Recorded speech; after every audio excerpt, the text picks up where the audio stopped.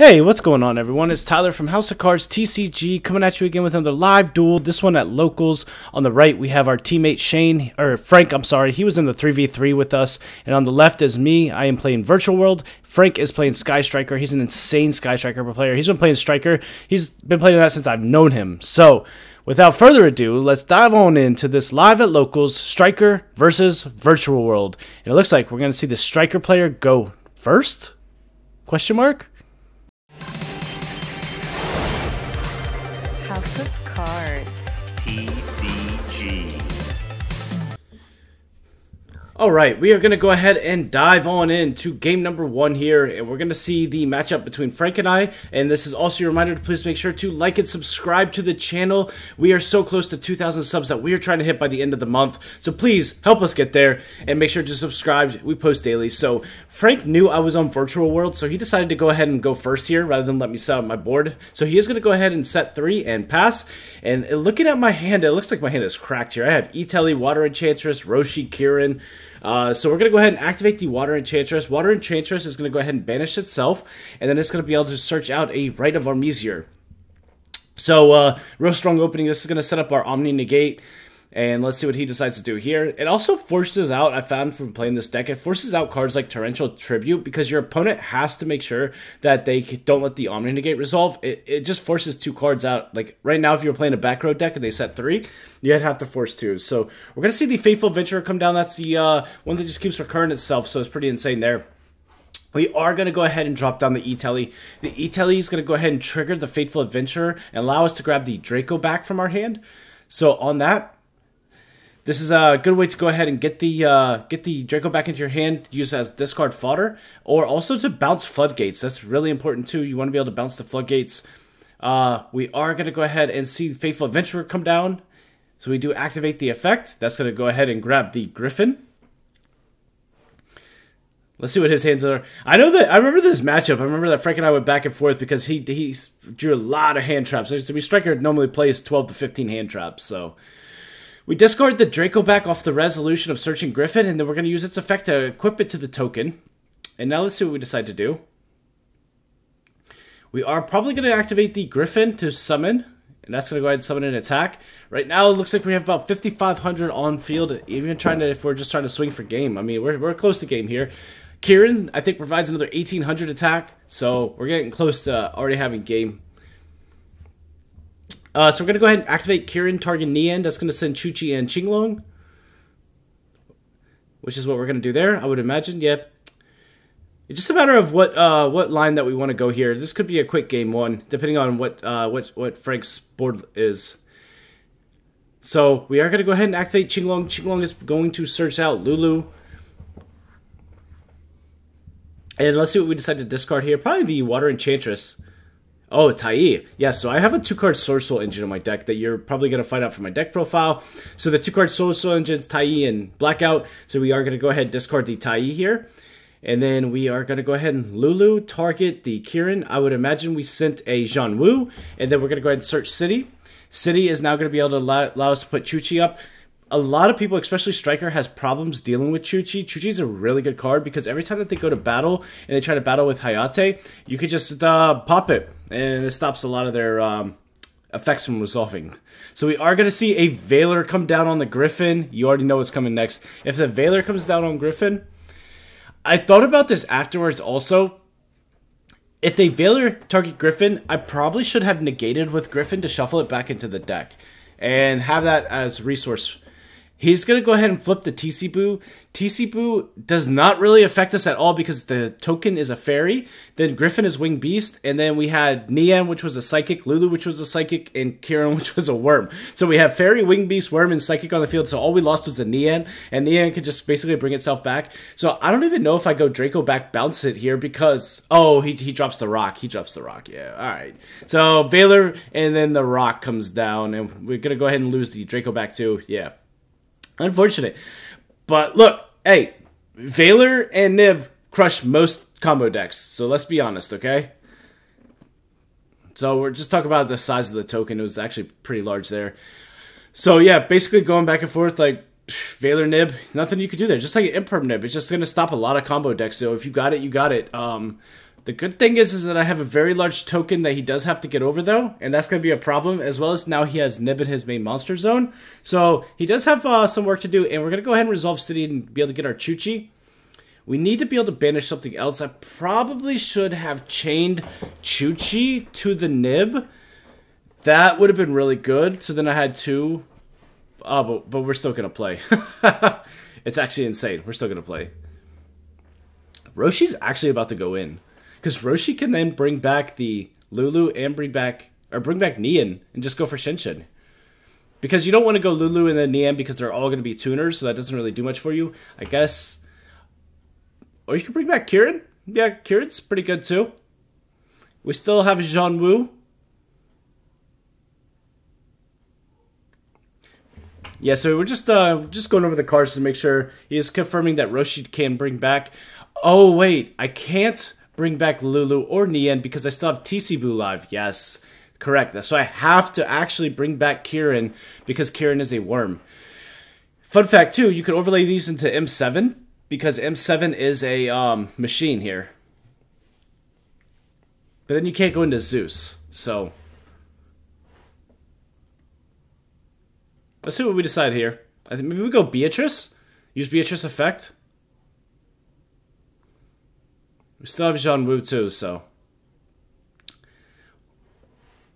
I guess we're looking through our extra deck. Let's see what we decide to do. We do go M7. I think that was a misplay because we can't actually go into Zeus now. I think that we should have went Beatrice, use Beatrice effect, set up the follow-up, and then... Oh, actually, we just bounce the... Oh, we can't. Yeah, okay. Oh, this is actually really strong. So we just add back the Tai. That's actually really strong, I'm not going to lie. So he's going to flip over Call By. I want to check and see if M7 targets. Yes, it definitely targets. So he goes ahead and hits the Call By on the Tai. That was really strong. I think Tai would have provided us some follow-up for next turn because we could have went into our Baxia or our Grandmaster. Maybe, maybe not because of TC Boo. But we are going to go ahead and use the Jean-Wu. Jean-Wu is then going to be able to bring back, I would imagine, Lulu. Or Kirin, doesn't matter. And that's just, I think we're just doing Jean-Wu here just to make Chuchi live. And just to get additional damage in. So we are going to be able to swing with the M7. And swing with, say, a Lulu or a Kirin here. So he's just reading Jean-Wu, making sure that, like I said, Frank likes to double check his cards. So, let's see. He's going to read out Jean-Wu. And from here, I mean, we're still looking pretty strong. I do think that Beatrice was the better play. We did force a Call By, though, as well. Either way, Call By probably gets forced. But adding Tai is not incorrect. It's pretty good. So we're going to go ahead and activate Chuchi. Chuchi's going to go ahead and pop the... There can be only one. And I guess that's one way to deal with the field, so then you can go into Zeus. He just wants to read this to make sure it's correct. We're going to go ahead and discard the Droplet for that. And he's asking if it has to be in defense, and I was explaining to him, no, it could be an attack. And it doesn't, nothing happens at in phase with it. It's just brought out. Kind of an insane card if you think about it. I know that some Virtual World players, when they mix in different engines, will cut it, but no, that's... I'm telling him here that I completely forgot about the nib, and as I'm actually commentating, again, I'm forgetting about the nib that's on the field that I have to deal with. I was just about to swing it, attack directly, and go for Zeus line until I remember that there's a nib on the field, and for some reason, I forgot that there was a nib on the field while I was commentating again. So we are going to go ahead and pass to him. It does not look like his top deck was really good, but again, we went through Valor, nib, TC Boo, Called By. He's got one more face down and card in hand that we still have to deal with. So we're going to go nib into my M7. Yeah, it definitely should have been Beatrice there. And again, I actually can't go for Zeus either way because I can't attack, so it doesn't matter. Now we got this huge token. The token's actually going to go in. We got a ton of follow-up in our grave. I think that we're pretty much going to combo freely. He does have 2 back row set, though, so now we don't even have to worry about nib here. So we're going to see a Qinglong. Qinglong is then going to go ahead and grab a Lulu. Now we can actually Lulu target Chuchi. That should be able to send us... what do we shuffle back? We could send a... another spell, add a monster. Probably grabs a Roshi. If he's got another TC Boo, we are trying to make Chi Chi live in order to be able to do that. So we do send a Qinglong here. Summons the Lulu. We grab Roshi. And then, so just asking about Zhang Wu, if there's any restrictions that in-phase with Zhang Wu, and I said no, there's not. So we are going to go ahead and trigger Nian. So when Lulu is summoned, it gets to summon itself back from the field as a tuner. So we are going to trigger Nian on the summon of Lulu. And he is going to go ahead and flip over TC Boo. Here's what we could do here, though. We can go ahead and chain Chuchi, target Nian, and then we're going to chain Chuchi on the field to pop it. So that is a play that you can do there. So you can chain the trap and then chain Chuchi to pop. So he's just confirming to make sure that we are able to do that. And I basically told him, yes, that is a legal activation to be able to do it, because Chuchi says you can use each of the effects once per turn, so you actually can, in fact, chain Chuchi to banish itself, effect to target, and then you could chain the Chuchi on the field to then pop the TC Boo, and that's how we're going to be able to get around this TC Boo, because, I mean, honestly though, even if the TC Boo does come down, like we lose a Nian or a Lulu, it's not that serious, but I think we're trying to go for game here because we don't want to deal with striker cards, because once striker gets rolling, they could be a problem, and they can be very difficult to deal with, so you just got to go for OTK against them, and you can't let them get off, because then you're just never-ending chase. So, again, we're just going back and forth here, just making sure that everything is correct here with the cards. And the only thing left now that we have to worry about is his last back row. So we are going to go ahead and shuffle the Qinglong and the Chuchi back into the deck. And then we are going to go ahead and take the Nian and the Kirin. And we make a Sigma. So we targeted Nian to up its level. So Sigma is actually an insane card. And Striker has a hard problem. I actually put Sigma in my deck to deal with Floowandereeze and to deal with Striker. Because Floowandereeze is getting really popular. All you got to do, you summon Sigma, good luck. GG's. You can't out it. Like, how does Floowandereeze deal with the towers that can't be as unaffected by cards? So you can't even have its attack. Like, Imping can't get over it. No, they don't play a single card that actually outs your Sigma. So we're going to see Water Enchantress come down. Water Enchantress is then going to be able to come down. We activate Right. Right's going to bring out a token. And I think that the token beats over the Nib. But let's see what happens. We're going to take Lulu and the token, go for Yazi. Yazi effect is going to go ahead and activate. This is insane, actually. So we are going to go ahead and target the Nib on the field with the Yazi. And that's going to go ahead and... Let's see what he's got here. He's going to flip a Droplet. He's going to send the Nib to negate the Yazi, which is okay. That's fine, right? So that's just game one field. So then he realizes that. So we are going to move on into game two. The token was at like 4,500 attack, and then the Sigma at 3,000, and then you had the Yazi, even with its attack half, still attacks for gain there. So we are going to see game one go to Virtual World, and let's move on into game number two and see what Frank decides to do. Will he go first? Will he go second? I guess we will find out. Alright, moving on into game number two. We are going to go ahead and see Frank decide to go first here. And we also want to remind you to make sure to subscribe to the channel so that we can hit 2,000 subs by the end of the month. And if you enjoy this type of play, we usually upload about 2 or 3 live duels a week. And then the other 4 days, we typically put up a deck profile. You could see other things like how to beat other decks, as well as how to improve your gameplay. So it looks like we are going to go ahead and see Frank decide to go first. Which is weird for the striker strategy, but he knows that the board is really hard to break. In my hand, it looks insane. I have Droplet, I have Cosmic. I only played one of a Droplet against Striker, and I actually drew it. But we are going to see a Prosperity come down. He's got to dig, basically try to get to that Ray here. So let's see if he goes for 3 or 6. Let's see what he decides.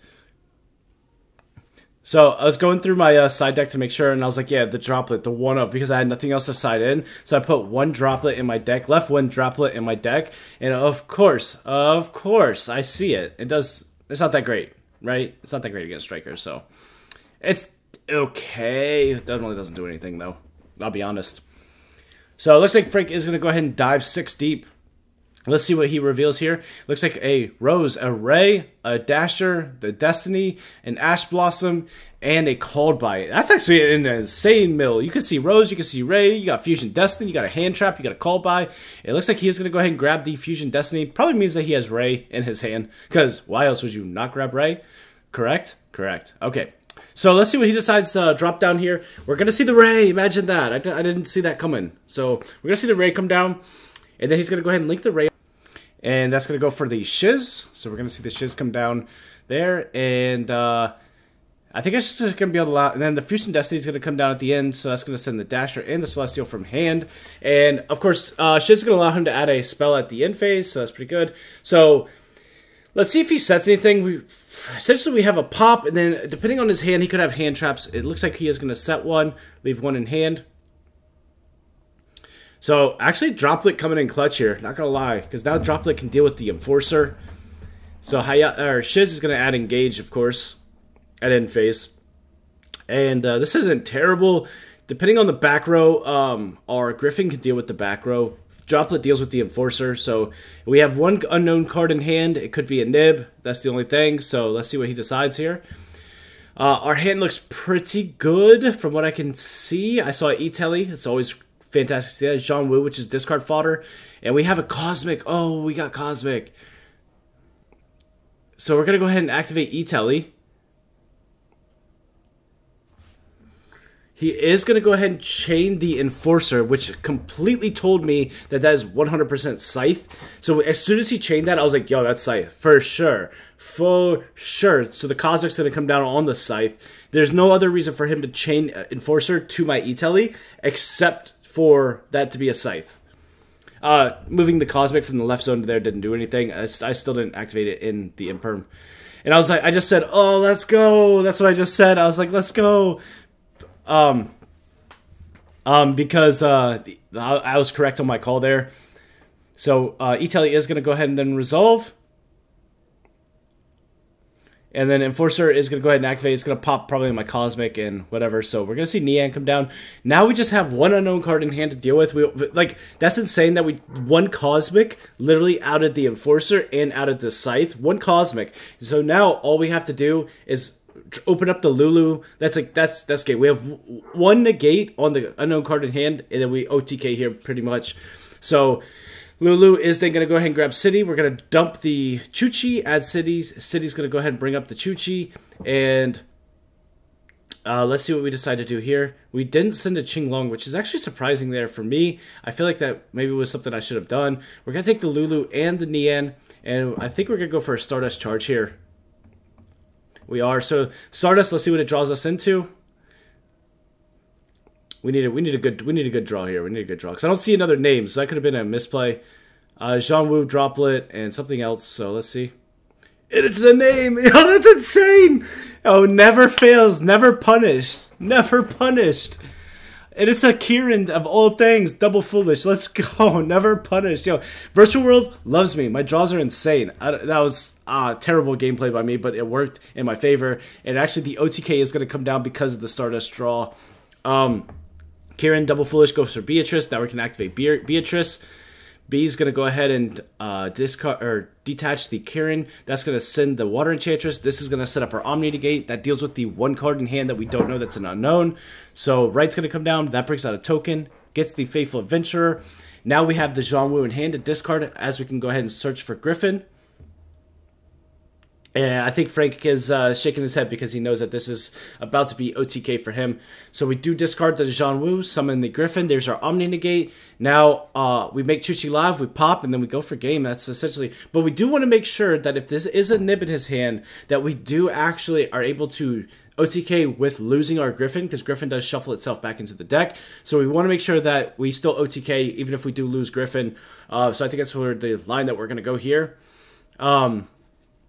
So Beatrice being 2,500, token being 2, the Griffin being 2, so that's right now is 6,500. We're going to go ahead and Qinglong. Qinglong should grab Gigi, or grabs Roshi. Actually, Roshi is insane here. We're going to go ahead and discard the Droplet.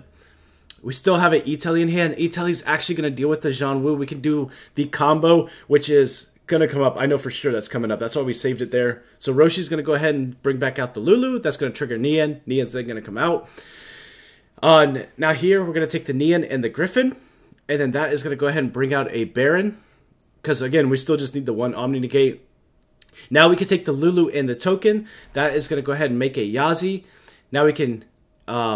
We accidentally misplayed here. We used Baron to pop Yazi instead of using Yazi effect.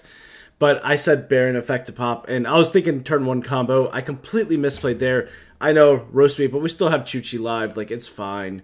It's fine. So, what we did here was we used Baron to pop Yazi. That's going to trigger the Yazi. Yazi's going to go ahead and bring back out Tai. And then we could Tai banish the Yazi, and that's going to bring out another token. Should actually summon Tai in defense. So he's just reading.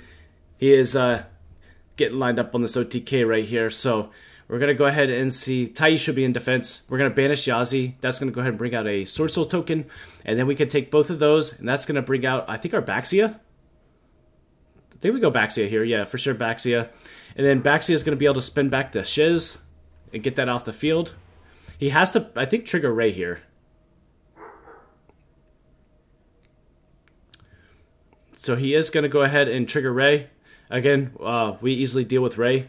All we have to do is activate Chuchi. And we have 2,500 from Beatrice, 2,300 from Baxia, and then 3,000 from our Barons. We're actually 200 short right now on the game. Not that it's a problem. We're going to be fine. Oh yeah, because we have Zhongwu and we have Italy still. So Zhongwu is going to go ahead and pop the Ray. And then we're going to go ahead and banish... Oh, I shuffled back Nian and Qinglong. He activated Ray effect to tag out. So actually, Chuchi does not resolve, so I do not shuffle those back in. So now we have a Hayate to deal with. And it's like, oh, this just keeps going, huh? We probably should have negated that. But again, we need that negate for the unknown in hand. I just did not want to get dropped with Nib. So we're going to go ahead and Baxia, target Faithful Adventurer. Because again, we're just going for game now. That's going to bring back the Tai. And then we're going to take the Tai and the Roshi here. And that's going to go ahead and make ourselves a Sovereign.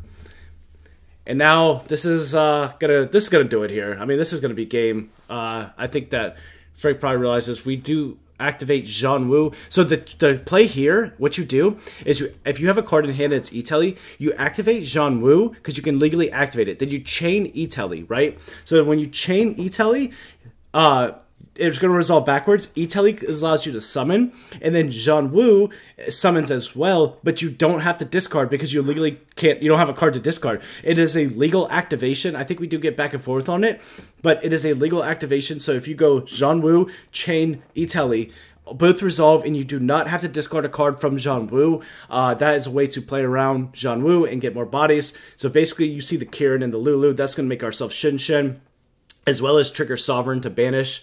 So we have everything. We have the Omni Negate with Baron. We have Baxia. We have Sovereign that's going to trigger to banish Ray, and it's going to banish the Hayate. So that dealt with all that. And we have Kirin and Lulu, which goes into a Shin Shin, as well as Beatrice. So as you can tell, we are in fact going to go ahead and swing for game.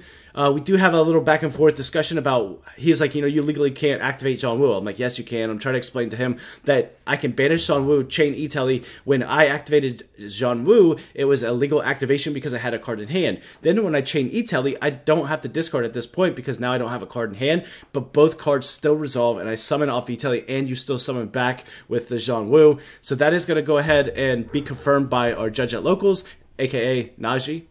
Shout out to Najee on that one. But yeah, that's gonna pretty much be a wrap here, guys. Like I said, we're gonna confirm this ruling. It does get confirmed, and so what we do here is we just swing for game. But yeah, if you enjoy this content, I know that there's going to be a future video where Frank wants a rematch, and we do go back and forth on a really, really, really good match between Frank and I. So he is our partner at the 3v3. I probably posted his deck profile by now. But yeah, guys, if you get a chance, make sure to like and subscribe to the channel if you've enjoyed this. And this is going to be the crushing blow. That is going to be game. And this is just going to take it. Virtual World takes this one 2-0 against the Sky Striker player, but I have a feeling the Sky Striker player will be coming back. So, alright all, make sure to like and subscribe. And this has been Tyler with House of Cards TCG, signing out.